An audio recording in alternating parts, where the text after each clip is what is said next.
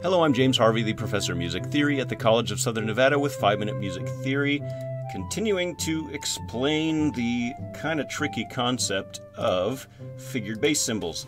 So in the first video on figured bass symbols, we talked about how they provide generic intervals above a bass, and we looked at the figured bass symbols, both the long form and the abbreviated versions of the triads.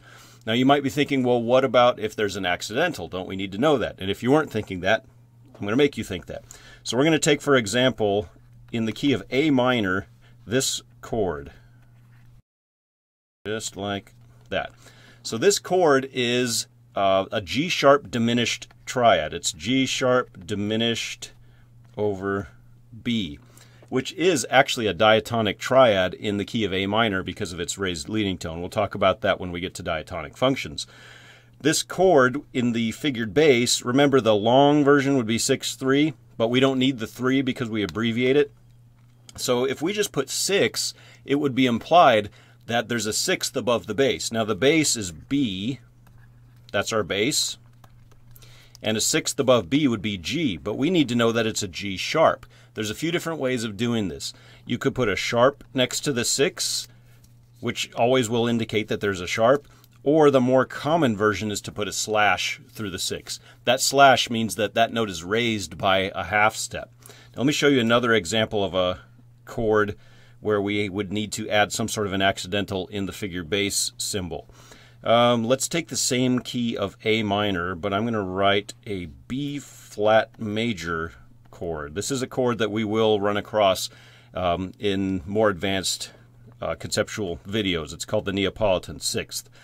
This chord is in first inversion, so we would put 6, and then above the bass is that 6th, but instead of it being a B natural, which is in the key signature, it's a B flat.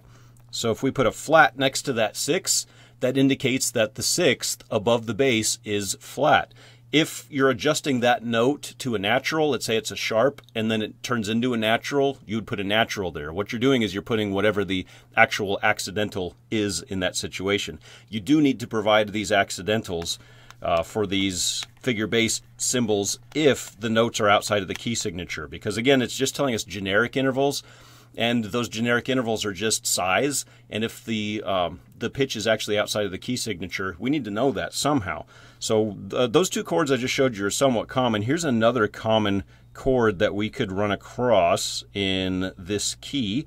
I'm going to write it like this and show you how we do this, because this is where it gets a little bit complicated. So this is an E major triad, which does have diatonic function, in fact very strong diatonic function in the key of A minor. The third is sharp. Now remember that a root position triad is abbreviated by leaving it completely blank. It would normally be 5-3, but we abbreviate it by taking that 5-3 out. But we still need to know that that sharp is there. So you might think, well, let's do a 3 with a slash through it. Nope. We don't make it that easy. How about a 3 with a sharp? We don't do that either. The most common way of showing that the third above the bass is adjusted, and it's usually a sharp, is just simply to put a sharp there. If there's an accidental without a number, it's implied that that's the third above the bass. Here's where it gets tricky. Be really careful, because that's the third above the bass, not the third of the chord. It's tricky because we use that same terminology for two different things. It's the third above the bass. Actually, let me take that chord, let's put it back there, and I'm going to pair that figured bass with a Roman numeral. Together, this is what that chord would look like. Because E is the 5th scale degree and it's a major triad, we have an uppercase Roman numeral 5, and then the sharp next to the 5 is indicating that the third above the bass is raised. How about let's take that one chord that I put a little bit earlier, the G sharp diminished. This is a G sharp diminished triad. The way we indicate diminished is by using a lowercase Roman numeral with the diminished sign. And the 6th above the bass is raised. It's in first inversion, so we need to have a 6 anyway.